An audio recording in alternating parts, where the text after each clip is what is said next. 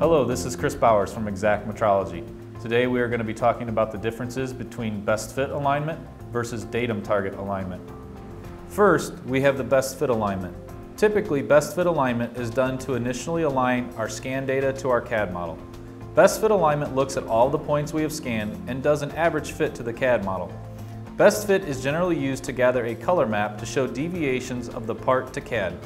One of the benefits of best fit is that we can select certain surfaces to best fit to so that we can equalize machine stock in certain casting and forging machine processes.